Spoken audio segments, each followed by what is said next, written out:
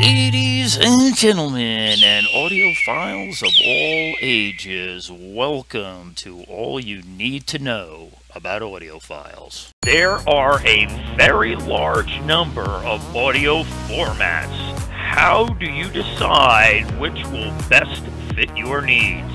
I was fully convinced that when Monkeys Audio joined the competition with extension .ape, that there was an absolute plethora of audiophile formats and codecs. Jefe, what is a plethora? Why, guapo? And you told me I have a plethora. And I just would like to know if you know what a plethora is. I would not like to think that a person would tell someone he has a plethora and find out that that person has no idea what it means to have a plethora. For the sake of simplicity and brevity, let's just cover the three most popular and widely used audio formats. First, we have a collaboration between Microsoft and IBM from the early 90s, Wave. Second, we have WMA. And third, one you've all heard of, MP3. Wave is an uncompressed format and takes up a lot of data space. WMA is compressed with no loss of data. MP3 is also compressed and has some of the data deleted. First, let's start with a reference point. CDs and CD quality, which we're all familiar with.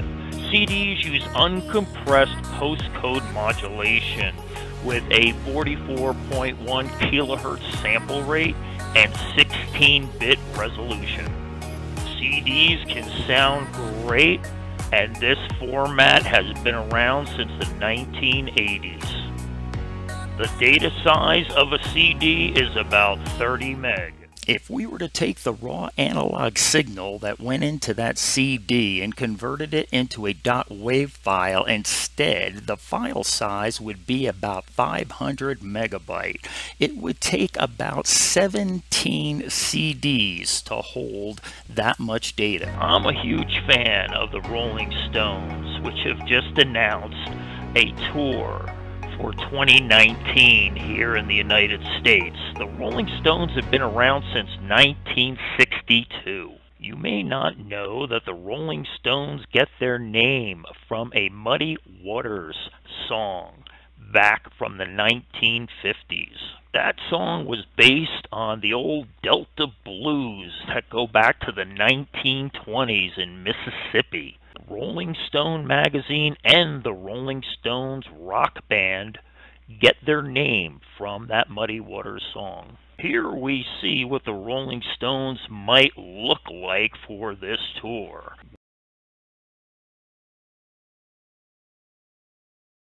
We have Mick Jagger on crutches holding his oxygen hose. We've got Keith Richards in a wheelchair with a full-time nurse accompanying him.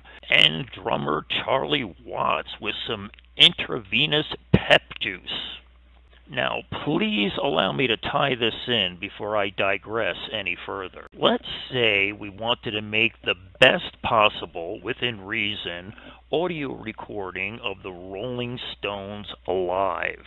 After placing our Neumann U87 microphone somewhere near the stage, an excellent choice would be a wave format with 24-bit resolution at 44.1 kilohertz. Today's newest standard for high resolution is considered 24-bit at 96 kilohertz. This is about 3 times the resolution of a CD. Now, bit depth in audio is very interesting. With 16-bit audio, you have 65,500 possible levels. With 24-bit audio, you have 16,700,000 possible levels. Now, although this is much more than the human ear can decipher, it is very useful for post-mixing and post-editing. Here is an easy-to-understand analogy which best summarizes the audio formats that we have covered. Low-resolution MP3 is like a tricycle or roller skates and is about a soda can of data. MP3 128 is about the minimum you would use for music. It is like a Chevrolet and is about a barrel full of data. MP3 320 is much better, can be used for quality music, and is likened to a Buick, almost a Mercedes-Benz, and is about a tanker truck of data. Now, wave at 44.1 kilohertz, 24-bit, is like a Mercedes or Lexus, and is about a tanker ship of data. The ultimate, although some audiophiles would want to beg to differ, is wave 96 kilohertz, 24-bit, and is like a Lamborghini or Ferrari, and is a tanker ship of data. I use and am very pleased with the Denon DN300R. It has a high setting for wave format at 48 kilohertz and 24-bit. I have been in professional audio entertainment for a very long time, many years, and I can tell you this has exceeded my expectations in every way, and storage is no longer a problem. Between inexpensive SDHC cards, thumb drives, USB thumb drives that can utilize mini SD cards, and the latest SDXC cards, you have many options, and file sizes are not an issue.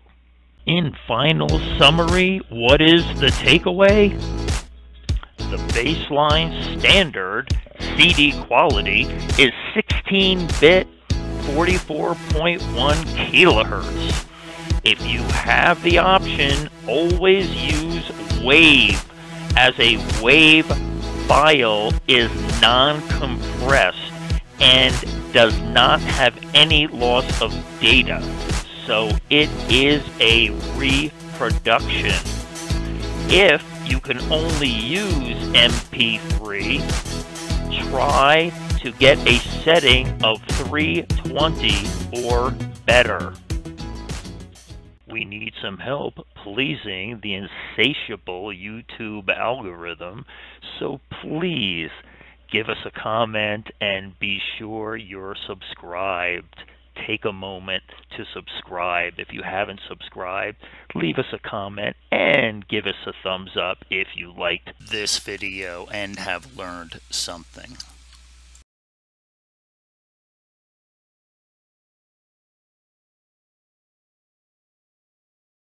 If you love karaoke as much as my friends and I do, you should give Marc the Mixer a try. Along with M2 technology and Karaoke King, you will have the singing sensational time of your life. Music entertainment way better than you can possibly imagine.